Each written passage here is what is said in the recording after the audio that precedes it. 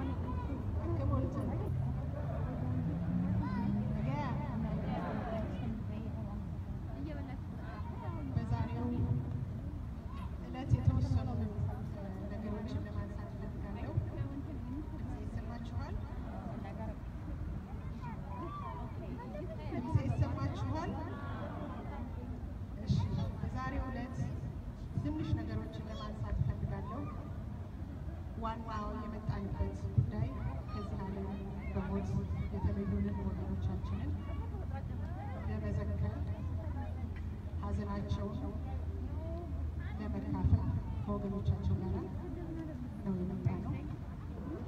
ሁለተኛው የማነሳው መንግስት ሕግ እንዲያስከብር የሚለውን ነገር እንደመስማማበት ጭምር ነው።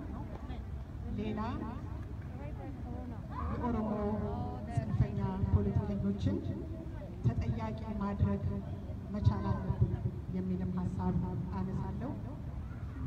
ሌላው መንግስት አላግባብ ያሰራቸው ህዝብ ሲጨፈጨፍ፣ ህዝብ ሲገደል ተጠንቀቁ፣ ራሳችሁን ጠብቁ ያሉትን እድሜ ልካቸውን የሰብአዊ መብት ተሟጋች የሆኑ ሰዎችም በጅምላ ከአጥፊዎች ጋር ማሰር የለበትም። ይህንን ለማንሳት እፈልጋለሁ። እንደተጠቀሰው በኢትዮጵያ ኮሚኒቲ ኢን ኤድመንተን የቦርድ አባል ነኝ። የምናገረው ሀሳብ ግን ፈጽሞ የቦርዱ ሀሳብ አይደለም፣ ራሴ ብቻ ነው የምወክለው። ስለዚህ ለራሴ ሀሳብ ራሴ ተጠያቂ ቦርዱ ወክዬ አይደለም የምናገረው፣ ኢትዮጵያ ኮሚኒቲ ወክዬ አይደለም የምናገረው። እንደ አንድ ኢትዮጵያዊት ካናዳዊት፣ እንደ አንድ የኦሮሞ ልጅ፣ እንደ አንድ የአማራ ልጅ፣ እንደ አንድ የጉራጌ ዘር ያለው ልጅ ወይ ሴት ሆኜ ነው የምናገረው።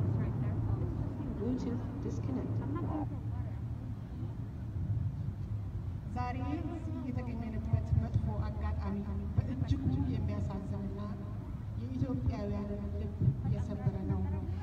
በግፍ ሕይወታቸው ያለፉትን ወገኖቻችንን እግዚአብሔር ነፍሳቸውን በገነት ያኑርልን።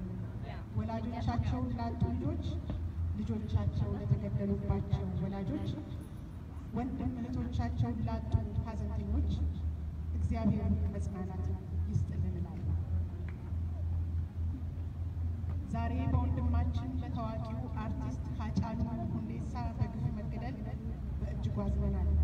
ከእርሱ ሕይወት ማለፍ ቀጥሎ በተለያዩ የኢትዮጵያ ክፍል በናዝሬት፣ በሻሸመኔ፣ በዝዋይ፣ በአርሲ ነገሌ አልፎ በከሚሴ ወገኖቻችን በግፍ ተገድለዋል። ከወዛደርነት ጀምሮ ጥረው ግረው ያፈሩት ሀብት በአንድ ጀንበር አመድ ሆኗል። የሀገራችን የድህነት ልክ የጠፋውን በመቶ ሚሊዮኖች የሚቆጠር ንብረት ከግምት እንድናስገባ ቢያስገድደንም ንብረት ተተኪ መሆኑን እናውቃለን። የጠፋው ውድ የሰው ልጆች ሕይወት ግን እሳት የገባ ቅቤ ነው። መልሶ ማፈስ አይቻልም። እግዚአብሔር ሁሉንም ነፍስ ይማር።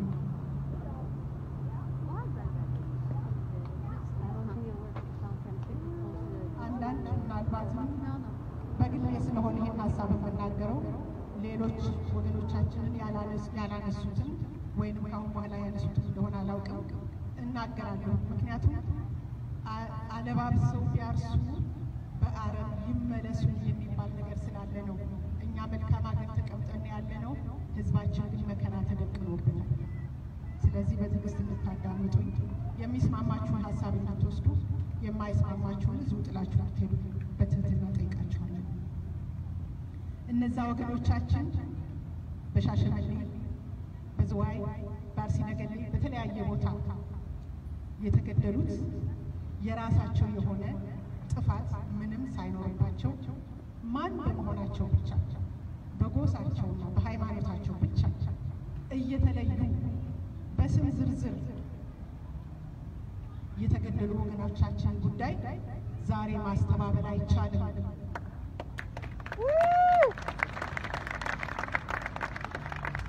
ይህንን በግልጽ መናገር ሌላውን ህዝብ ማነሳሳት ነው። የእርስ በርስ እልቂት ይፈጠራል የሚባለው ነገር ጊዜው ያለፈበት ነገር ነው። እኔ በግሌ አምኜበትም አላውቅም። የስ ለህዝባችን አእምሮ መጠንቀቅ ያሻል። በዛኛው በኩል ሲዘራ የኖረው የጥላቻ ዘር ህዝባችንን በቁም በገጀራ ሲያሳርር እያየ ነው። ሌላው ወገናችን ደግሞ በበቀል ተነስቶ ሌሎች ንጹሐን የተለያዩ ብሔረሰብ አባላት የሆኑ ወገኖቹን እንዳይገድል መጠንቀቅ ያስፈልጋል። የሆነው ሆኖ ግን ላለፉት 3 አስርት ዓመታት ታርጌት ተደርገው ፍጅት የተፈጸመባቸው ወገኖቻችን ራሳቸውንና ሀገራቸውን ከጥቃት መከላከል እንዳይችሉ የተፈጸመውን ጥቃት አሳንሶ ማቅረብና ነገሩን አለባብሶና ሸፋፍኖ ለማለፍ መሞከር ከታሪክ ተጠያቂነት አያድንም፣ ፈጽሞ አያድንም።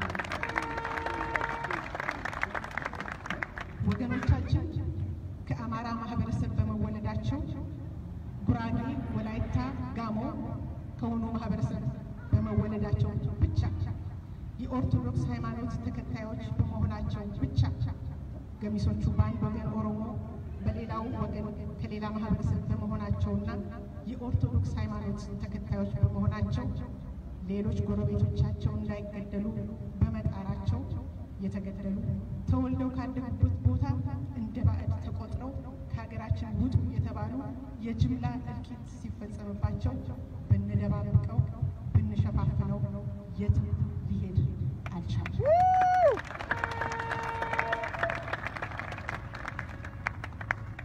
ይልቁኑ ገለጥለጥ አድርገን ፀሐይ ይሞቀው፣ ህዝባችን ይወቀው።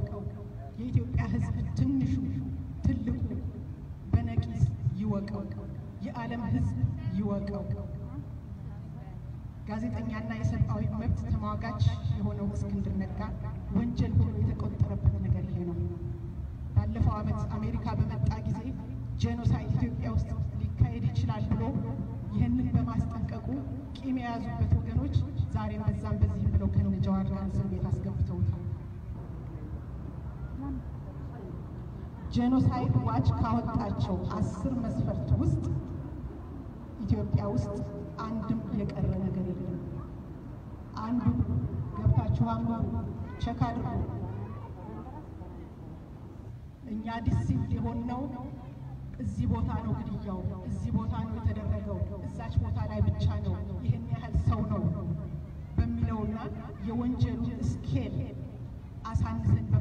ነው ዲሲፕል የምንሆነው ያለነው። ይህ የጥፋት መጠን አነስተኛ ሆኖ መገመት ህዝባችን እንዳይነቃ አይነ ጥላ ሆኖበታል። እዚች ቦታ ነው ሰዎች የሞቱት፣ እዛ ከተማ ነው ግድያ የተፈጸመው፣ ምንም አይደለም ሲባል ሰምተናል። ቱ ዚስ ዴት ትዝ ይለኛል ወያኔዎች በወሎ ክፍለ ሀገር ሀይቅ በምትባል ቦታ ምናልባትም 20 ኪሎ ሜትር በምትሆን ከደሴ ገብተው ከተማውን ተቆጣጥረው እስር ቤት እስረኛ በሚያስለቅቁበት ጊዜ አዲስ አበባ ያለው ህዝብ አያውቅም ነበር። ለተሃት አንድ ጥይት እያለ የወሎ ወጣት በጫት ላይ በቂ መሃል እንደ ቀለ ሲናገር የአዲስ አበባ ሰው፣ የጎንደር ሰው፣ የጎጃም ሰው አያውቅም ነበር። የወለጋ ሰው፣ የሀረር ሰው አያውቅም ነበር። 5 ዓመት አልፈጀባቸው አዲስ አበባ ሲገቡ። ይህንን የምነግራቸው ነገሮች ካሉ ቦታ እንደሚጀምሩ እንድናውቅ ነው። በአንድ ቀን በአንድ አዳር አንድን ሀገር በአንድ ቀን ጀንበር አቃጥሎ መጨረስ አይቻልም። ፍጅት ከአንድ ቀበሌ ነው የሚጀምረው፣ ከአንድ መንደር ነው የሚጀምረው፣ ከአንድ አውራጃ ከአንድ ዞን ነው የሚጀምረው፣ ከአንድ ክልል ነው የሚጀምረው። እንደዛ እያለ ነው ሀገር የሚጠፋው። እባካችሁ ሀጫሉ ያለውን ነው መድገም የሚፈልገው። ያ ሰበበኛ የኦኤምኤን ቃለ መጠይቅ አቅራቢ በመጨረሻ የምትናገረው ካለ ብሎ ሀጫሉ ከመገደሉ 1 ሳምንት በፊት በጠየቀው ጊዜ ሀጫሉ ያለው ይህንን ነበር። ሀገር ለሚያስተዳድረውም ለተቃዋሚውም ማለት የኦሮሞ ትግል ተጠልፏል ብሎ ላደረገው ማለት ነው። ማለት የምፈልገው ይህንን ነው አለ። እባካችሁ ተው። ሀጫሉ በሕይወቱ ካደረገው ነገር የበለጠ በህልፈቱ አስተምሮን አልፏል። ብዙ ሰዎች በሀጫሉ አስተሳሰብና በሚሰጣቸው ንግግሮች የማይግባቡ አሉ። እኔም ብሆን 100% ሁል ጊዜ ተስማምቼበታለሁ ለማለት አልችልም። በቅርብ ባደረጋቸው አንዳንድ ቃለ መጠይቆች የተነሳ ምን ነካው ያልኩባቸው ጊዜያት 1-2 ተብለው ሊቆጠሩ ይችላሉ። ሆኖም ለዚህ ትግል ባደረገው ከፍተኛ አስተዋጽኦ በጥበብ ሰውነቱ በአገሬ ልጅነቱ ስለምወደው ስለማደንቀው እዚህ ከተማችን በመጣ ጊዜ አክብሬ ኮንሰርቱ ላይ በአካል ሄጄ ታድሜያለሁ። የፔንቴኮስታል ሃይማኖት ተከታይ ነኝ። ጥበብን እንዳላደንቅ አገሬን እንዳላደንቅ አያደርገኝም። ይህንን ሀሳብ የማነሳው ለምንድን ነው? ብዙ ጊዜ አልተስማማሁበትም ስል አንዳንዶቻችን ቅር ሊለን ይችላል። በባህላችን ሰው በሕይወቱ እያለ ካልተስማማን ልንሰድበው፣ ልናጎሳቁለው፣ ልንደበድበው፣ ልንገድለው እንችላለን። ቀብሩን ሁሉ ማዕረግ ልናሳጣው እንችላለን። ከሞተ በኋላ ግን ያ ሰው 2 አንገት ነበረው፣ ያንን የመሰለ ሰው የለም እንላለን። ያልተስማማንበትን ሀሳብ አውጥተን ስለማንነጋገር በግልጽ ተነጋግረን እዛው ስለማንተው መገዳደል ባህላችን ሆኖ ቆይቷል። ለዚህ ነው በሀጫሉ 100% ያልተስማማሁባቸው ነገሮች ቢኖሩም መሞት ቀርቶ እንቅፋት እንዲመታው የማልፈልግ ልጅ ነበር። ያሳዝናል። ባጭር ተቀጭ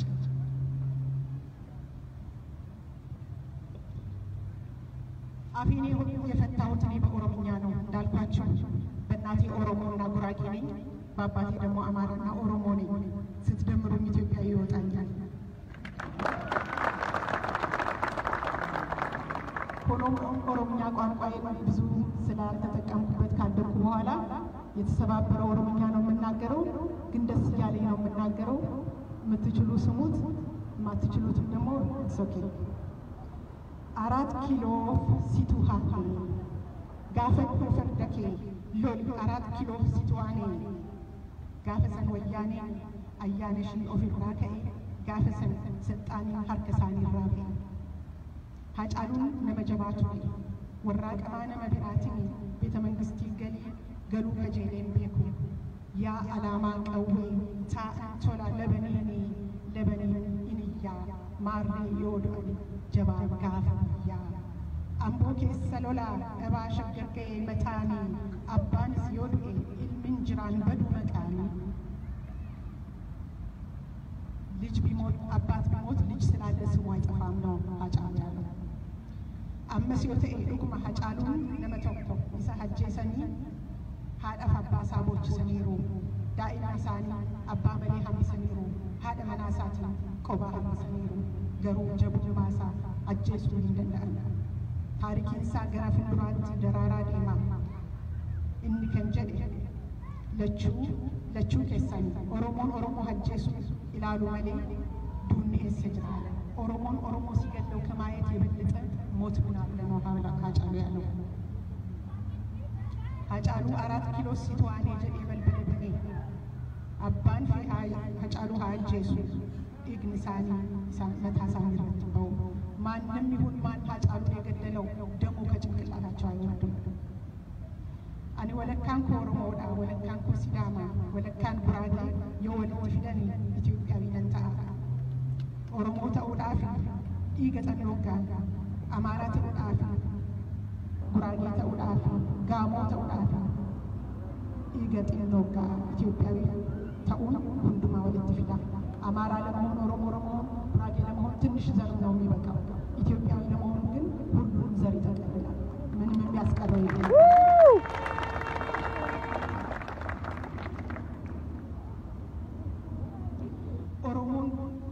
ኢትዮጵያን ተኩማ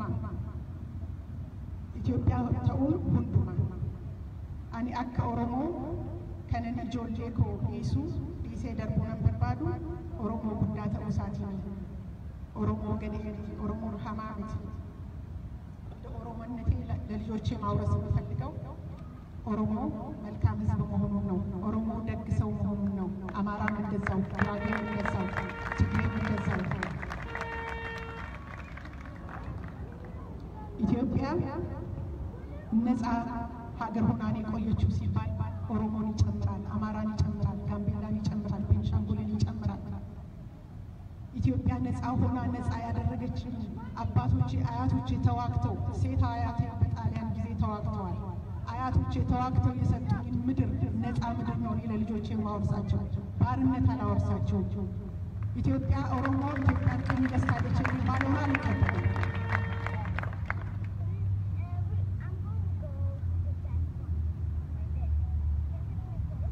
በዚህ መካከል አንዳንዱ ነገር ላሳጥርላችሁና በቅርብ ጊዜ አንድ የተጻፈ ጽሑፍ ነበረ እሱ ምንድነው እነ ሌንጮ ለታን ጠቅሶ አንድ ሰው እኛ በተውነው ጊዜ አዳዲሶቹ ሀገር አሸባቸው የሚል ነገር ተናግረዋል ብሎ አንድ ድልባሳ ማን የሚባል ሰው ተናግረው ነበረ እነሱማ የሚፈልጉት ስልጣን ነበረ በአቋራጭ ስልጣናቸውን አግኝተዋል አሁን ከመንግስት ጋር ይሰራሉ ስለዚህ ለነሱ ቀላል ነው ተሳስተን ነበር ማለት አሁን ቀላል ነው ቤተ መንግስት አካባቢ ተቀምጠው ግን ጫካ ያስገቡትን ህዝብ የኦሮሞ ወጣት ገደል የከተቱትን ኦሮሞ ወጣት ወጥተው ተሳስተን ነበር እንዲሉ ከሀገር እንዲዞሩ እኔ እንደ አንዲት ኦሮሞ ዜጋ ልጠይቃቸው ፈልጋለሁ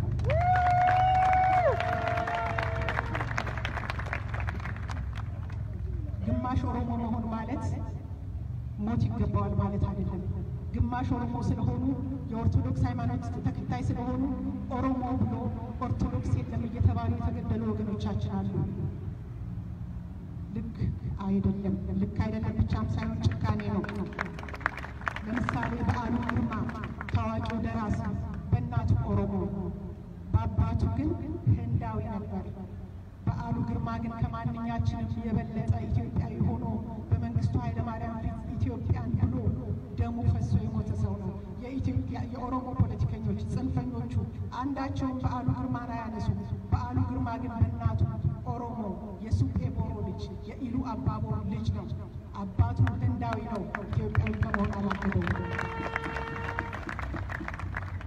አንድ ልጨምርላችሁ ታዋቂው ጋዜጠኛ ጋሽ ጳውሎስ ኖኞ የታወቀው ጋዜጠኛ የታወቀው ኢትዮጵያዊ በአባቱ የግሪክ ሰው ነው በእናቱ ብቻ ነው ኢትዮጵያዊ ግን ከማንኛችንም ከብዙዎቻችን የበለጠ ከአንዳንዶቻችን ጋር እኩል የሆነ ኢትዮጵያዊ ሆኖ ስሙን ተክሎ የኖረ ሰው ነው ኢትዮጵያ ትንሽ ደም ካለን ኢትዮጵያዊ ነን ኦሮሞ ኢትዮጵያዊ ነው ጋሞ ኢትዮጵያዊ ነው አፋር ኢትዮጵያዊ ነው የምንለያየው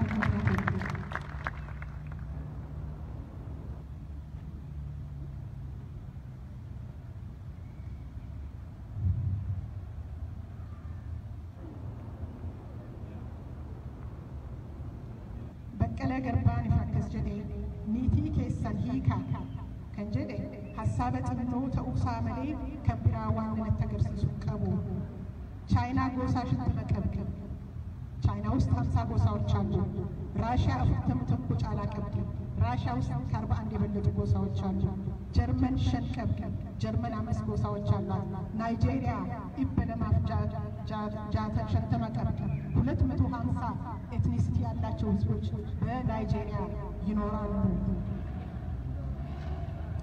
እኛ ደግሞ 80 ምናምን ብሔረሰብ አለን ማሊ ፎሊክ እንጅራችሁ ለቅርኔ አብረን መኖር ለምን አቃተን የወጀኔ ወረስልጣነ በርባደን ታሪክ ይሶባ ኑቲ ማቱረን ሀርጠነ መጋሪ ፈኪስኒ ከመንግስቲ ብራ ሆጀተን ኦሮሞ ሀራ ባፍና ጀለኒ ከንቀዌ ካሰኒ ታሪክ ይሶባ በርሲሳ ቱረኒ ዛሬ እንዳልኳችሁ ከመንግስት ጋር የሚሰሩ በዛም በዚህም ብለው የሚፈልጓትን ስልጣን ያገኙ እኛ ተሳስተን ነበረ ብለው 4 ኪሎ አካባቢ ተቀምጠው በቴሌቪዥን መስኮት ብቅ ብለው ከተናገሩ በኋላ ድምጻቸው አይሰማም ከልጅነት ጀምሮ ግን ጥላቻ ሲዘራ የኖረባቸው ወጣቶች ግን ዛሬ ማን ይመልሳቸው ወያኔዎች ስልጣን ሲይዙ ሀጫሉ የ7 ወይም የ9 ዓመት ልጅ ነው የዛን አይነት መርዝ ሲጋት ነው ያደገው ኦሮሚያን እንገነባለን ሲባል ነው የኖረው ኦሮሞ ከሁሉ በላይ ነው እየተባለ ሲነገር ነው የኖረው እንደዛም ሆኖ ግን ሀጫሉ ኢትዮጵያዊነቱን አልጣለም ሀጫሉን አይቼዋለሁ ኦሮሞነቱ ሲጎትተው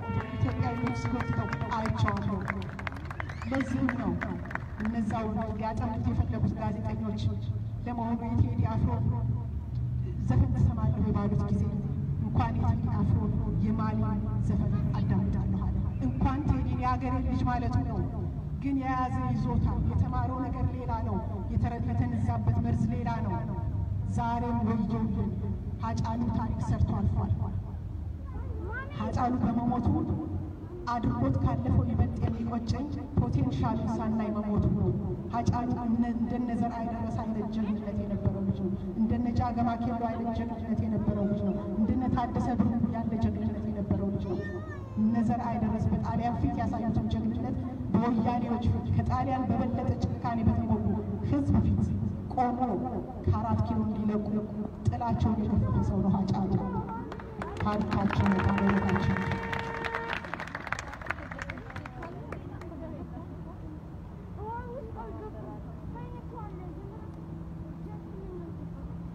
ስለዚህ ቅድም እንዳልኳቸው አንድ ወቅት አቶ ለማ መገርሳ የመከላከያ ሚኒስትሩ ነሶዳች ሳሉ ያስፈራኛል ይህንን ወጣት አማራ የእናትህን ጡት ቆርጧል ብለን የነገር ነው እንደዛ እየተባለ ነው ያደገው መርዝ ነው ያጠጣ ነው ይሄ ወጣት አደገ አሁን ያስፈራኛል አለ ለማ መገርሳ እንደዛ መናገሩ ጥሩ ነው I want him to tour around the world and tell to the Oromo people በኦሮሞዎች ላይ ያደረጉትን ግፍ ከ8ኛ ክፍል ጀምሮ ጡት ተቆርጧል ያሉ ያስተማሯቸው ወጣቶች ናቸው ዛሬ ተነስተው ጎጀራ በጎረቤቶቻቸው ላይ ለማንሳት ወደ ኋላ ያላሉት እኛ ተሳስተናል ይፈመና ጎዳ ይቅርታ አድርጉልን ብለው መጠየቅ አለባቸው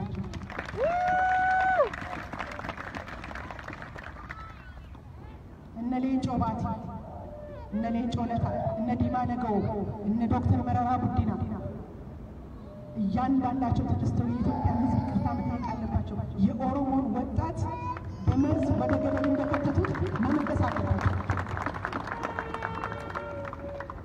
ዛሬ ጥሩ ሰው የተባሉት ዶክተር መረራ ሳይቀሩ የሚኒሊክን ቤተ መንግስት አፍርሰን ለታደሰ ብሩ ሐውልት እንገነባለን አሉ የታደሰ ብሩን ሐውልት ለመገንባት የሚኒሊክን ማፍረስ አያስፈልግም ታደሰ ብሩ ጊዜውን የሚመጥን ዘመኑን የሚመጥን ቴክኖሎጂውን የሚመጥን ለምን ሐውልት አይሰራለትም ለንጉስ ጦና ለምን ሐውልት አይሰራላቸውም ለእያንዳንዱ የኢትዮጵያን ታሪክ እዚህ ላስደረሱ እዚህ ላስቀጠሉ ጀግኖቻችን ሐውልት መሰራት ይችላል የነበረውን ታሪክ ማጥፋት የለባቸው ታሪክን ሲያጠፉ አንድነታችንን ለማጥፋት ነው የሚፈልጉት የጋራ ህብረት እንደሌለን ለማሳየት ነው የሚፈልጉት እኛ ግን እንቢ ማለት አለብን ወገኖቼ ኢትዮጵያ ላይ ከባድ አደጋ ተደቅኗል እንዴት ነው ይህን በኤድመንተን የምንኖር ሰዎች ስለመጣችሁ እግዚአብሔር ይባርካችሁ ግን ይሄ ህዝብ ብቻ ነው እንዴ አንድ ነገር ልነግራችሁ ፈልጋለሁ ሰው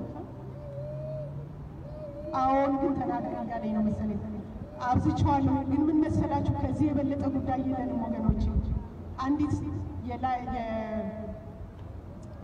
genocide የተፈጠረ ሩዋንዳ ልጅ አግኝቼ ሳነጋግር በወጣትነቷ እዚህ እንደመጣች ነገረችኝ ቲኔጀር ሆና እንደመጣች ግን አግብታ 3 ልጆች ወልዳለች። ስራ መቼ ጀመርሽ ስላት ልጆች የትምህርት ቤት ከገቡ በኋላ አለች። 3 ልጅ እስከምትወልጂ ድረስ ቤት ተቀመጥሽ? አዎ። ለምን? ምክንያቱም አለች እናቴ፣ አባቴ፣ 3 ወንድሞቼ፣ 2 እህቶቼ፣ አጎቶቼ በሙሉ በጄኖሳይድ ተገድለውብኛል አለች።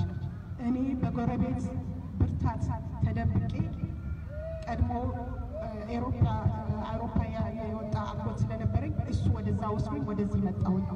ስለዚህ ዘሬን ለማስቀጠል እኔ ቤት ቁጭ ብዬ ልጆቼን በጤና ማሳደግ ነበረብኝ አለች። አንዳቸውም እንዲሞቱ አንዳቸውም እንዲታመሙ አልፈልግም አለች። ምክንያቱም የቀረኝ ዘር የለም፣ እነዚህ ልጆች ናቸው የቀሩኝ አለች። ምን ማለት እንደሆነ ይገባናል።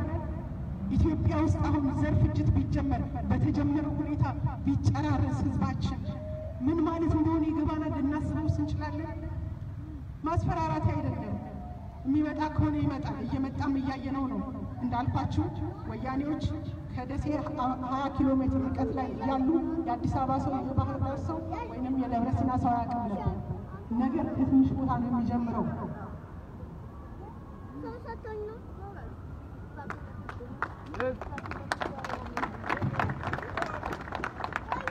በመጨረሻም የጠቅላይ ሚኒስትር አብይ አህመድ መንግስት በአስቸኳይ ካቴናውን ከእስክንድር ነጋ እጅ ላይ አውልቆ በጃዋር ላይ ማጥበቅ አለበት።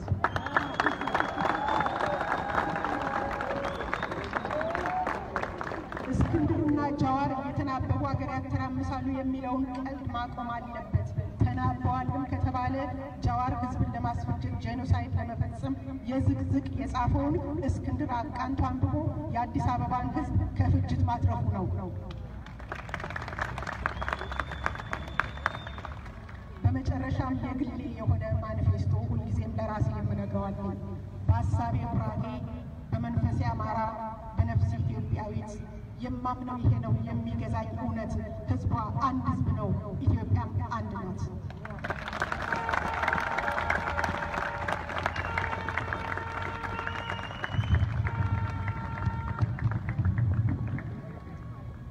በጣም እናመሰግናለን ሮማን። እግዚአብሔር ይስጥልን።